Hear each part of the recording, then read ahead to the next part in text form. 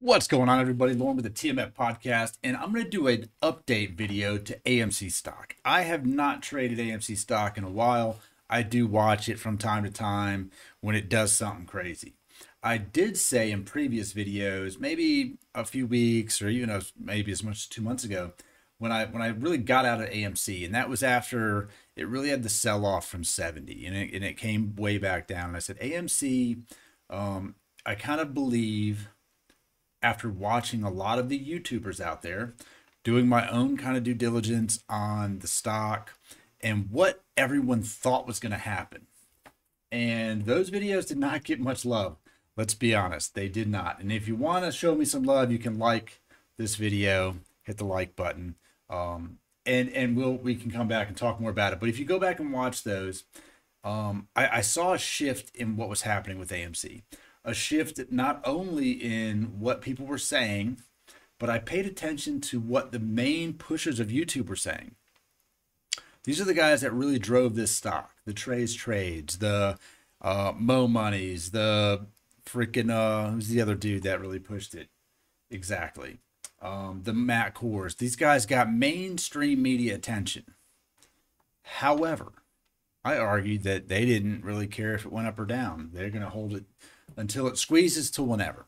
But they also make a ton of money off YouTube. So what does it matter? You apes are the ones that matter. The me's and you's. The guys who have 2 shares, 200 shares of AMC stock, and you're hoping for the best outcome. So let's talk about what's happening with it right now.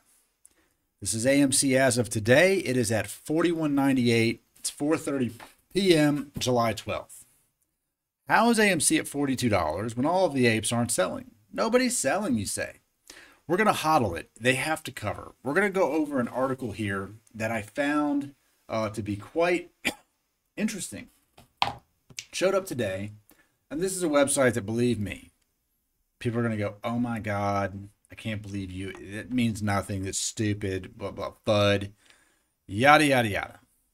It's from the Motley Fool, and I'm going to pull it up, and I'm going to put it on the screen, and I could put a link to it if we want to do all that.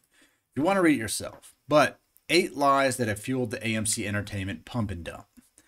The reason this is important is because these are key points, right? These are valid. This is not someone making this up.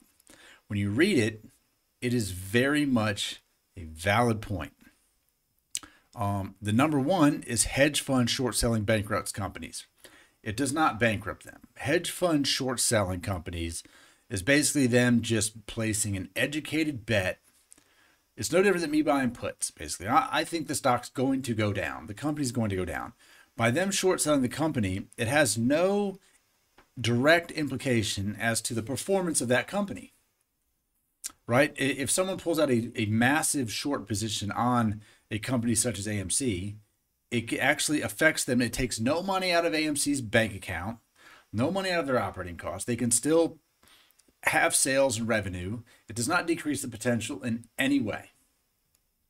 What it does do is make them a ton of money if the company does not succeed. That is very true. If they do not succeed and they end up going down, then short selling makes them a ton of money. It's no different than you as an ape betting your $42 a share that it's going to go to $10,000 a share. The only difference is that you only lose if the stock goes down, and you only lose a certain percentage. They could lose 100% over the long term on their short position. The number 2 lie is shorts have to cover. This was huge. This one is big because throughout the entire AMC Jamie thing, that was all of the hype. They have to cover. What's the short interest? How much did they borrow? What's the borrow rate? All of this is all that we focused on. And we learned throughout this, transparency is not there. The data that you're given is not accurate. It's days behind. Who even knows if the data that they get is accurate? Fintel, Ortex, all these things, right? So now you have a company who's giving you data, but you're just going off of what? Oh, the short to borrow interest is 18%. Okay, cool. That's what it costs. They could just, that might not even be true either. Here's the cold hard facts. We don't know. We don't know how much they paid to do any of this. The number is made up. They don't have to cover. they can hold it, right? So here's what it says. Hedge fund assets under management jumped to $4 trillion in June 2021, according to Barclay Hedge. For short covering to be disorderly, a massive wave of margin calls would need to come into play. Since the vast majority of hedge funds are diversified and they have well over $4 trillion in assets in their sales, the chance of a margin call wave forcing short covering is virtually non-existent. We do see short squeezes in the stock market. We do. We see some of them cover. Usually it rockets up a smaller cap stock. AMC is going to take a massive cover, which they don't have to do. They do not have to do it at all. But they are saying that, you know, right here specifically, Apes are implying that there is some level of urgency here and that the disorder from excessive covering will lead to the mother of all short squeezes. Now, this is important because I watched recently a little bit of Trades and maybe even Matt Core's a clip from them and what they were saying. And people, you know, they honestly, most of their show is just them reading comments, responding to comments. Most of the comments are from people who have no idea of anything that has to do with the stock market, period. The majority of them, right? And the only terms that come up are short squeeze, short interest, cover, you know, they have to cover, blah, blah, blah. Those are the things. Here's the reality. If you ask these guys, what's it going to go? Oh, the squeeze is coming. Okay, I'm going to go buy 145 strike calls. I'm assuming that's what they still go for. I honestly would have to look at the options chart here. AMC goes to 145. Okay, still go there. I'm going to go load up on 145 strike calls. Is that a good idea? Well, what expiration? Next week. They're going to say that's a terrible idea. That's a lottery ticket. Okay, what about in August? That's a lottery ticket. Okay, what about in October? That's a lottery ticket. If 145 strikes is a lottery ticket, no matter when I buy it, you do not believe that the short squeeze is coming anytime soon. This came up a lot in the last few weeks, which is a big indicator that they don't believe that it's going to squeeze anytime soon. If it did, YOLO 145 calls every week. Because if you believe it's going to $500 or $1,000, let me tell you something. If you bought a 145 call right now, and at the end of the week, it was a freaking $150 or $200, even if it was $100 a share, like you're going up, you're in the money. Why wouldn't you invest in that? You know why? Because they're smart. They know it's not going to happen. So let's continue on. They don't have to cover. They just don't. Lie 3, short squeeze is coming around the corner. That's what I was just talking about. Doesn't have to happen at all. It's not around the corner. Let's see what they here. We're going to just go down. Aside from an institutional investor hedge fund margin call wave being highly unlikely, history has also showed that the short squeeze candidates have a poor track record of success. Earlier this year, I looked at the trailing 3-month returns of 114 stocks with short interest above 20% and a market cap of at least 300 million. Only 9 of 114 had gained 10% or more, while 94 of the 114 had a negative 3-month return. Apes need fresh capital to keep pump and dump scheme going, but the data clearly shows that short squeezes rarely pay off. It's true, they do rarely pay off, but sometimes they do pay off. And we cannot presume that every stock that goes up more than 10% is a short squeeze. Oh, it went up this. Look, there's a stock today, and I did not buy into it. I did not. 311%. One day, MDIA, Mediaco Holding, 311% up. Short squeeze? Is that what that was? Is that a short squeeze? Is it epic short squeeze? Is it what? No. They're not all short squeezes. All right, let's move on to the next one.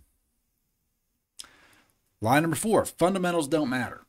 I argued this for a minute that they didn't matter because to an extent, people were just buying AMC based solely on the fact that they think it's going to squeeze and it's going up. They didn't care about anything, didn't care about anything that's going on with AMC as a company.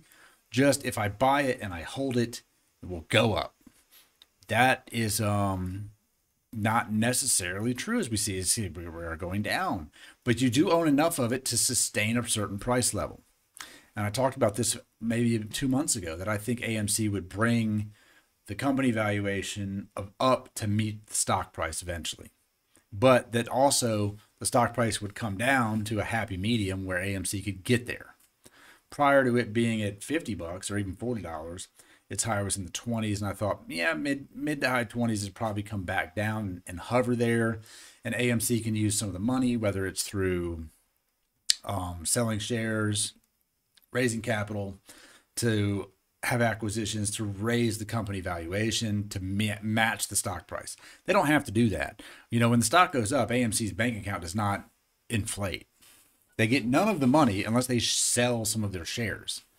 It really is irrelevant whether AMC is $10 a share or $100 a share. AMC's financials are the same unless they raise money by selling equity.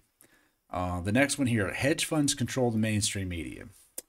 This one I'm on the fence about arguing with, because you can't have somebody who says, on YouTube says, this is not financial advice. I'm not a financial advisor.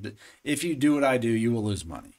Then you have someone on there like Jim Cramer, who screams at the top of his lungs, buy, buy, buy, buy, buy. That definitely moves stock prices. He directly does that. Him and other people in mainstream media do that. And who has an invested interest in them? I don't know. We don't know. But do I think somebody on the outside of that is pushing an agenda? Sure. Does it happen to do completely with AMC? Probably not. Here we go. The findings here, 5 of 176 outlets are controlled or majority controlled by private hedge funds. Apes simply hate hearing bad things said about AMC. They will go to any lengths necessary to obfuscate those facts, including lying about mainstream media. I am no fan of mainstream media, so I'm going to say that you probably shouldn't listen to whatever mainstream media is saying, period. And that's just kind of where we're at after the entire fake news debacle for years. I'm on board. I don't really believe that. Lie number 6, you are obviously short. To build on the previous point, AMC's impassioned retail investors will also claim inherent ownership biases in the anchors, guests, authors, and so on who rail against their stock. This is necessary to help recruit fresh capital for their cause by trying to create an us versus them mentality. AMC is 100% us versus them, period. To offer an example, I've personally been told on social media by dozens of times that I am obviously short or clearly losing a lot of money because of the journalistic position I've taken on AMC. While I can't speak for any other company, I can proudly claim that my stock holdings are public information. They're updated daily if I make a move.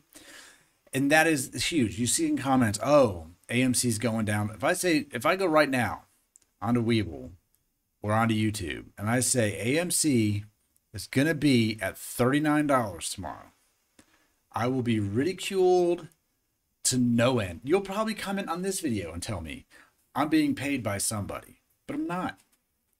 I'm barely paid by YouTube to make a video, like barely. I'm going to make an equivalent of 10 cents an hour to post this video. But people believe that any negative connotation to the stock is some kind of shill or some kind of hedge fund worker, or you want it to go down. I don't care if it goes up or down. I don't give a shit if it goes up or down. Affects me none at the moment. You know, if it's going to go way up, I would like a notification bell so I can buy some calls. And if it's going to go down to $10, same. I'll buy some puts. Right now, I think it's going to trade sideways. I think that is what is going to happen. That was my thesis for a while. And for the most part, it's mostly traded sideways. This is a little bit lower than it's been in a minute, but I wouldn't be surprised to see AMC at $52 tomorrow. Nor would I be surprised to see it at $39. Both ways. All right, let's move on. We got 2 more to go. BlackRock and Vanguard buying AMC stock is bullish. Not really. It's not really bullish. These companies own so many things. Like BlackRock had to close 5,000 positions, with Vanguard chiming in with more than 4,000 positions during Q1. BlackRock and Vanguard added more than 3,900 and 3,200 of these stakes respectively. BlackRock and Vanguard have so many product offerings that they have stake in virtually every stock listed in an index. Saying that BlackRock and Vanguard buying AMC is bullish is akin to saying you bought shares of Ford stock because you like the red paint. That's very true. They are big companies. right? They're huge companies in the market, but they own a ton of everything. So the fact that they own AMC, not really that's such a small percentage of their portfolio. Now, if they said BlackRock or Vanguard went all in on it, different story. It's just not the way it is. Last but not least, Apes saved AMC. And this is interesting. And I'm going to read this one because this is their words. This is quoted from here, from The Motley Fool. The eighth and final mammoth lie that AMC's retail investors rely on to coerce community compliance and bring in fresh capital is the idea that Apes saved AMC. These folks genuinely believe that by purchasing shares of AMC, they somehow saved the company from going bankrupt. As I discussed with the first line on this list, buying and selling stock has absolutely no influence on how well or poorly a company performs from an operating standpoint. Even if Apes were to buy every share in existence, AMC could still go bankrupt if its operating performance doesn't improve. And based on its 2027 bonds trading well below par, bondholders aren't convinced that the things will improve enough to save the company. What really saves companies from bankruptcy is their operating performance and the actions of management. In AMC's case, selling hundreds of millions of shares of stock and issuing high interest debt last year and in early January gave it the financial lifeline needed to survive the worst of the pandemic. That's not Apes saving AMC, that's the company's actions extending its lifeline. If anything, Apes are purposely harming AMC by trying the hands of CEO Adam Aron and shooting down any additional opportunities for the company to raise capital and shore up its balance sheet. If the list of lies shows anything, it's the lengths Ape will go to manipulate AMC's share price. However, history is very clear that all pump and dump schemes end in disaster. That's not FUD, it's a practical guarantee. So, what they're saying here, in layman's terms, is that you could have taken AMC stock from $4 to $100. If you don't allow AMC to sell shares and raise capital, it doesn't help them at all. Right? AMC's bottom line is the same whether the stock is at $4 or $400. That is a fact. It's no different than you, and I argue this, when you buy stock on your app, on your phone, you don't really own anything. You don't have a copy of it. You don't have it in your hand, right? You just don't. You're just trading I don't even know how to explain it. That may even make sense to me. You're taking your virtual money and you're turning it into something else that's virtual, and then you're selling it without ever even owning it at all. You've never held it. You virtually have it. And it's interesting to think that you've saved them because you have it. Now, did they raise capital because the stock went up? Yes, they did. They definitely sold some stock at a higher price than it was in December and January. If Adam Aron came out and said tomorrow I want to sell another 5 million shares of AMC at market, you would lose your shit. But they need the money so they can do more things. But you would go crazy because the stock's going to fall. The stock's going to fall. You want the stock to go up. In order for the stock to go up, you got to keep buying it. Keep buying it. Or just buying it. Buying it by the ask. Eventually, people are going to look around and they're going to go, I made a little bit of money, or I've lost a little bit of money because they bought in late and they think it's going up. And they're going to want to get in on something like that. Right there. Okay? They're going to want a piece of this puzzle.